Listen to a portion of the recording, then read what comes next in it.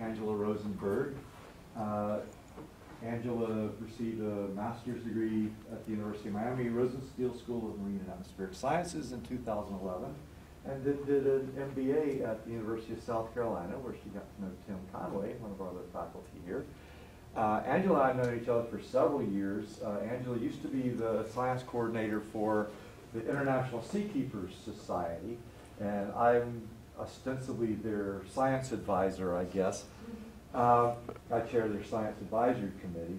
The International Seakeepers Society is a group of mega yacht owners and other people in the mega yacht, super yacht industry who want to do good things for the ocean and to keep it in a pleasant state so that they can steam around in their yachts and do fun things. And they do scientific observations aboard their yachts. So I got involved with them. They developed a seawater flow-through system that would measure temperature, salinity, dissolved oxygen, chlorophyll, things like that as the ships were steaming around. They now have their Yachts of Discovery program where they take scientists out on their yachts. But Angela has left Seakeepers now and is president of the ANGARI Foundation. Did I say that correctly? ANGARI. Okay, ANGARI Foundation. And so she's going to tell us a little bit about what their foundation is doing. So I'll turn it over to Angela. Thank you, Mark. Thank you for hosting me here and letting me tell everyone a little bit more about my new foundation. And I think this is probably going to be a little different than most talks you experience because there's not really data and graphs and so forth. It's more descriptive of what the foundation is all about. We were established in 2016, so we're really new. And it's a family foundation with it involves my parents, myself, and my sister, and I'll tell you more about everything with that shortly. And I think to really understand what the foundation is all about and why it was formed, I have to probably tell you a little bit about myself. So ignore the embarrassing pictures, please. They're the only ones that my parents seemed to take of me when I was a kid. So. But I had a great childhood. I grew up on the coast, originally from Philadelphia, and sailed the Chesapeake Bay with my family. I was actually sailing before I was even walking. So spent my entire life on boats, and then when I moved down to South Carolina, I lived in Hilton Head Island for quite a while, raised there, and spent more time on boats and near the water. And started snorkeling very young. We would travel to Florida and the Caribbean and the Bahamas on a regular basis. And we just all grew up on the water. I developed a passion for the water and everything underneath it and involving it. So when I was a junior in high school, my cousin was studying law at University of Miami. And I was now at the point where I had to decide what I was going to do for college and what I was going to study. And I always liked science, but I actually never realized that marine biology could be a career path. So he said to me, oh, you should check University of Miami. They have a great marine science program. So I did, and next thing I know, I attended University of Miami, studied marine science and biology there, and then went on to go to Erasmus and do a master's degree in science with Peter Swart on the geochemistry of deep sea corals. And that then led me to University of South Carolina, where I worked in Seth John's lab and with Tim. And while I was there, I also completed my MBA at their program. So along the way, over the last 15 years, yeah, more embarrassing pictures, I was constantly trying to figure out what research I wanted to do. And so as an undergraduate student, I worked in several different facilities. I went to the Aplysia facility. I know, Lauren, you know this. You were there with me for that. Did research on coral growth and fragmentation and recovery, studied tumors in damselfish and DNA and microbiology research, and then settled on geochemistry of all things. So I worked on deep sea corals for 4 years at Erasmus, and then moved on to work at University of South Carolina, where I was a geochemist and laboratory manager for Seth John in his office, in his lab, looking at metal isotopes in seawater and developing methods for geotraces analyses, a program which is still going on quite strongly. And during all this time, I also was developing other skills outside of research. So I've had my United States Coast Guard captain's license for 10 years now. I have certifications related to yachting and boating in safety and firefighting and security. I've been a diver for a number of years. And all of these put together make up ANGARI Foundation. And my passion for that led to what I'm doing today. So I never thought I could actually find something that combines every skill I have, I think, and also do some good for the world and for science. So this is a picture of my family because it truly is a family affair. I'm the president and I'm the only full-time staff member. However, my parents both sit on the board, and my sister, who has her own full-time job out in Los Angeles, consults on some of our film projects. So what is our mission? Well, we're dedicated to creating a global community that is interested, knowledgeable, and invested in marine environmental sciences by directly supporting research initiatives that foster greater trust and dialogue between scientists and the public. And we do this in a number of ways, and I'll go into all the details about how we do this, partially using film, other innovative technology, and media to raise awareness. So first, I guess I have to explain why we do this.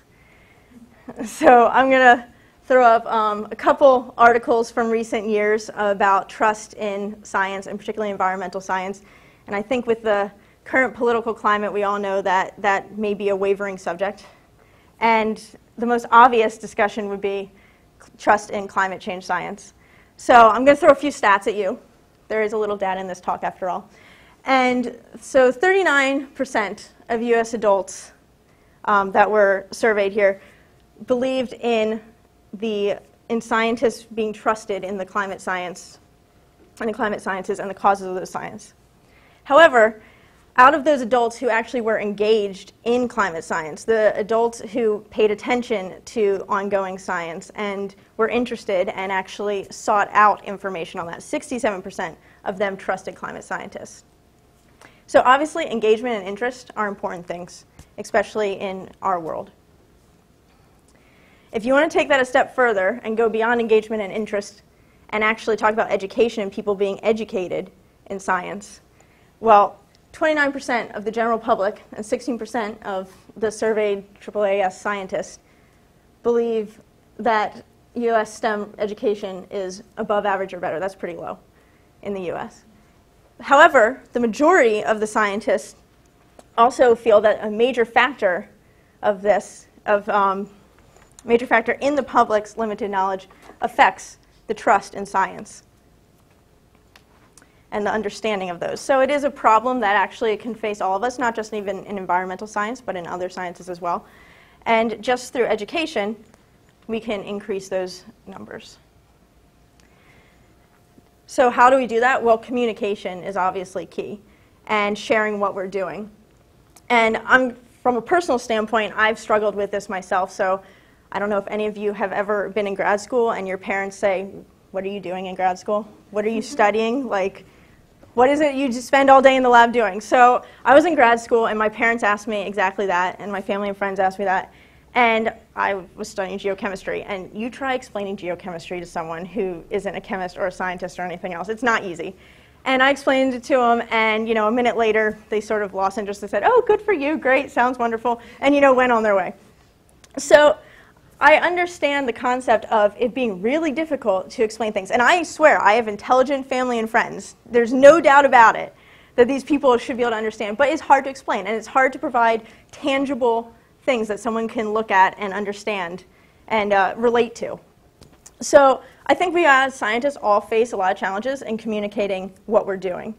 And some of these I put up here, relating to an audience and specifically understanding and knowing prior to a presentation what the audience's knowledge is and where to start on that. Scientific jargon is obviously one that people always struggle with if you're not in the scientific community. And then I think for a lot of us, we never got appropriate scientific science communications training. And most importantly, we don't have the opportunity to present outside of the science realm very often. A lot of us attend conferences that are very specific to our field, and we're not presenting to the general public. So one of the major things that ANGARI wants to do is we want to unite the science and non-science communities and provide scientists with the opportunity to share what they're doing, share their research, and have broader impacts. So in a nutshell, our goals kind of outlined our research, education, film, and community. And I'll kind of go through each one and tell you more about it and exactly how we do this. So specifically, what we do to accomplish these goals is we first provide an exceptional research and education platform, and that's in our research vessel, also named ANGARI, which I will show you all the details about shortly. We promote scientists and their ongoing research when they're working with us. We also develop standards-driven curriculum and lesson plans around the research that's going on, as well as the film and other media that we do. And then we increase community engagement by publicly sharing these expeditions and scientific findings and offering enriching opportunities to the community and the broader world. And we're made up of a lot of different people. As I said, I'm the only full-time staff member, but we work with a huge group of marine scientists, teachers, professors, captains, divers, people from the film industry, film editors, directors, cinematographers, and then, of course, business people. So this is our research vessel. Almost all of our programs are centered around our 65-foot vessel. It's kept in West Palm Beach, Florida, but operates much further than that. And to give you some details, I'll go through and try to give you a virtual tour since we're not all on the dock in West Palm Beach right now. We spent about 6 months looking for a vessel that was appropriate and what we wanted. So we found this one. It's a 2001 Grand Alaskan trawler-type vessel. It's 65 feet in length with a beam just over 17 feet. We wanted a shallow draft so that we could do coastal work, potentially river work, and work on the banks of the Bahamas, Keys, Dry Tortugas. So we have a 5-foot draft. Our cruising speed's 10 knots, which is typical for most research vessels. It's also very fuel efficient, and if we slow down, it's even more fuel efficient. And a range just over 600 miles. And when we acquired this vessel, it was being used recreationally, so we had to do a lot of outfitting and refitting to make it work for our purposes. So we spent 3 months in the yard doing mechanical upgrades, navigation and electronics, so we have the most up-to-date charts and everything on board. Safety updates, obviously safety is important. We changed some of the stateroom layouts, so we sleep 6 scientists with 2 crew for overnight expeditions. We added outdoor and indoor workspaces and research spaces, including a full laboratory inside. We have a dive center on board with an air compressor. We also added cameras and video recording capabilities, not just for safety, but also so that we could record ongoing research projects and expeditions and share them with people. Not just we share them with the scientists, we also share them with the general public, social media. We have underwater lights and camera, which definitely make working at night a little bit more fun. And communications, including internet in unlimited internet in U.S. waters and entertainment. So it also came with some equipment that I felt was necessary and a pro for most research, and that includes balanced stern thrusters, which really give us great maneuverability. So if you need to move 2 feet one way or the other, we can quite easily. It also was built with oversized fin stabilizers. And I don't know how much you guys know about boats, but stabilization is quite a nice feature when you're out in rough seas. So while we're underway, it makes a very big difference. The dive center, as I described, we have 4 full sets of gear that we carry in a range of fit anyone, and an air compressor.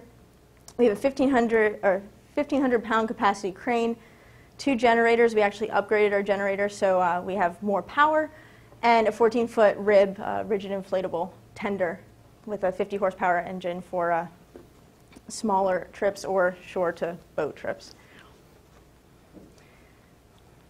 So I'm going to try to give you this tour now as best I can. I don't have a pointer, I don't think so. Okay, anyway, starting from the stern going forward. So we have our swim platform. We have then a outdoor cockpit here, uncovered. We then move to a wet lab space, which is on our aft deck, also outdoor but covered, and I'll show you pictures of everything. Then through doors, you go into our interior laboratory area, and then forward in this area is living spaces. So we have the galley, a day head, and sitting area and lower helm station. Then on the upper deck, which is our fly bridge, we have both enjoyable outdoor seating and dining, or you can work in the back. We have a huge empty space where we can put equipment, launch the tender. We store the tender up there. We have a big freezer up there. We can set up tables for education or research purposes. Then in the lower deck is all of our staterooms. So forward is scientist and guest staterooms. So we converted the light blue stateroom into a triple. So we now sleep 3 people in that room. They have their own head. We have a bunk room for 2 people, and then forward we have a double bed. And then aft we have the crew area, which we also split into 2 beds with its own head and laundry. So now for some of the actual pictures. Maybe. There we go. Okay, so this is the aft of the boat. Like I said, it is a converted yacht. Here I'm showing you the swim platform. Usually there's also like rails that go in here for safety when we're underway, but they easily remove for work. It provides great water access. It's super close to the ocean, and it's just if you go a couple steps up, you're then in the cockpit. So I actually didn't plan on getting a boat with the cockpit, but it's like one of the best decisions I ever made, because not only can you use it for storage, and it has this huge, under that hatch is our dive center, but it's protected. So when you're underway, you can operate everything you want from there. You can we've deployed plankton nets and other things from the cockpit, and it's super safe, so even in rougher seas. Then if you go up a couple more steps, this is our aft deck. So this used to be actually a seating area that we removed the seat and we added this long table. It's perfect for if you have samples that you just collected, if you have cores you want to lay out, if you want to do some wet chemistry off the back of the boat. It's also covered, which is great, so you're not getting wet, you're not getting a lot of wind blown. Fully lit. Underneath here, we have storage, and we also use a space to put larger bins or gear that people bring on board that need quick access. They need quick access to aquarium setups. What else have we put there? I don't know, nets. A lot of various storage things. Then, if you go here, you can see the mat. So this is pretty much the door here. If you go through that door, then you hit our interior workspace. So this is an air-conditioned laboratory. The picture's a little dark, but as you can see, we have chemical-grade countertops throughout. We have cabinets for storage, additional gear storage. Both this and those windows on the side open, so if you need quick access to the outside, it's quite simple. Stool, counter, standing height, and we do both dry and wet chemistry, as well as set up equipment, or we have some people we've worked with who do genome sequencing at sea. We can set up that equipment for them. And here's another view from the other direction now. So you can see more bench space, stool set up for computer workstations. Through that plexiglass window is, on the other side, is our galley. And then across from this is our sink. So our wet workstation, if you will. So we have a hot and cold fresh water running there.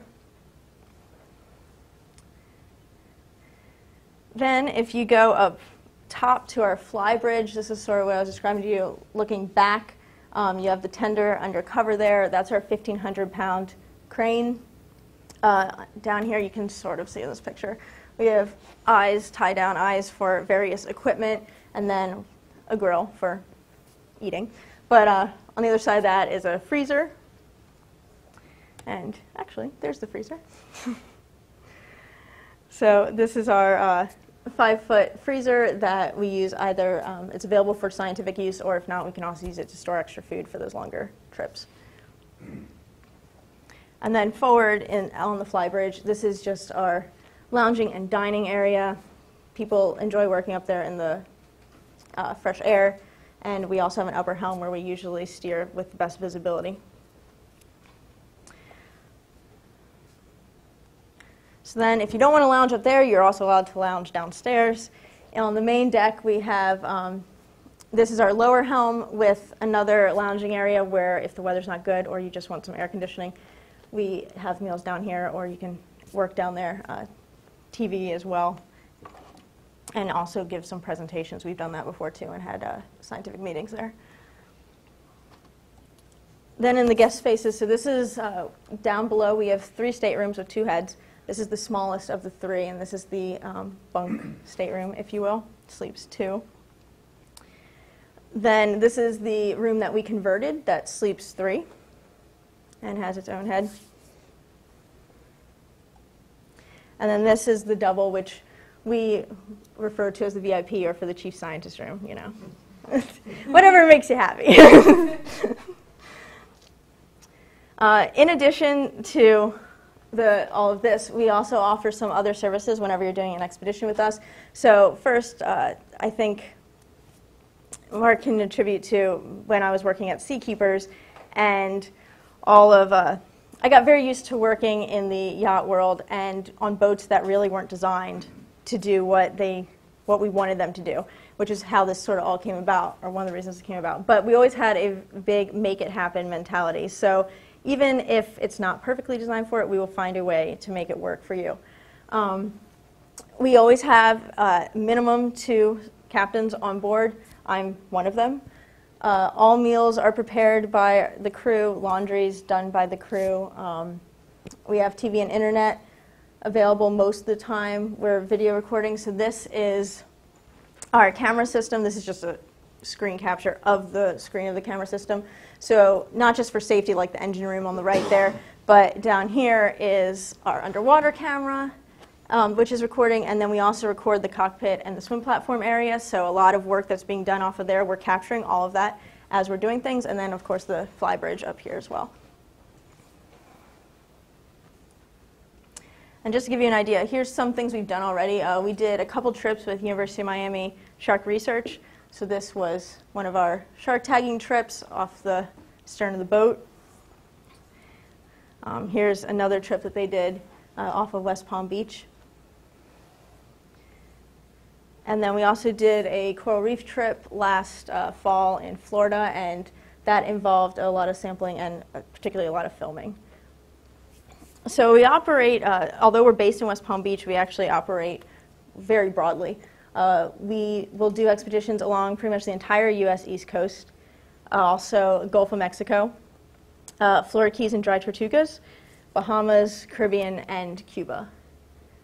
And as of right now, all of our trips have been off of Florida, but not to say that isn't going to change soon. And then finally, so the vessel is made available for charter to scientists at cost. One of our goals was we wanted to cover operational costs of the vessel. And in order to do that, these are our rates. So our day rate is $1,500, and then we have expenses on top of that. So all the expenses are also charged at the end of the trip at cost. So food, you literally, if it's a Publix receipt or whatever, that's what you pay. Fuel, same thing. Customs fees, all of that is exactly what it actually costs. And then there are slight discounts if you do 5 or 7 days. And honestly, if you want to do more than 7 days, we can talk about that too. So before, the next part of my talk is about our education and film initiatives and some other things. So before I move forward, I just want to ask if anyone has specific questions about the vessel itself or what we do with the vessel or where we're willing to go. I'm happy to answer them now. Go ahead. Yeah. So do you have like a ballpark idea of what your expenses look like on one of these day trips? Or yeah, I can quote any of them for you. If you have a specific, what I've been doing so far when a scientist asks is they tell me exactly what they want to do, and I will literally calculate the mileage and everything else and give you, here's a high estimate of what it would do. So it will probably come in under.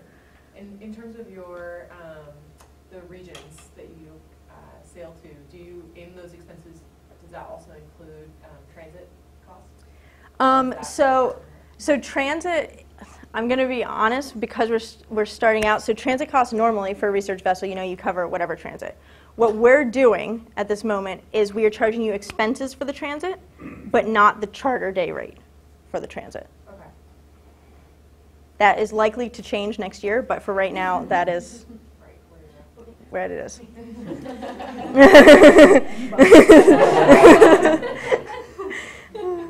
Any other questions on anything? All right, I'll keep going. Oh, go ahead. Do you have Unistrut inside the labs? You know, like framing inside that you can use eyebolts. Oh, so we have not yet installed that. We talked about it quite a bit, and we decided we were going to wait to see what expeditions, because that's usually much more common on like major open ocean expeditions, and we don't necessarily see us doing as much of that. But it's easy enough to do.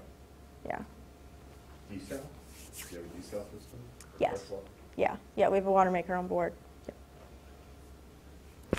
But it doesn't look like DI. We do not. That is another thing that's actually on our list that we would invest in if the number of charters made sense to do so. Yeah. And if someone wanted to bring their own DI system on, like a smaller barnstead, we can easily hook that up. That's not an issue at all.